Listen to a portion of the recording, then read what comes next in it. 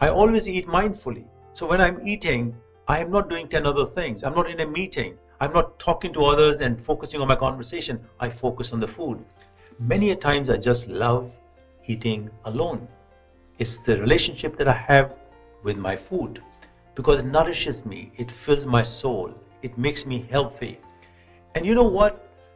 It is so interesting that I can have 2 bites and I can feel if this food is going to fill me up or not. It's going to give me the energy. It is filling my soul or not. Just having 2 or 3 bites because I'm so connected with what I eat.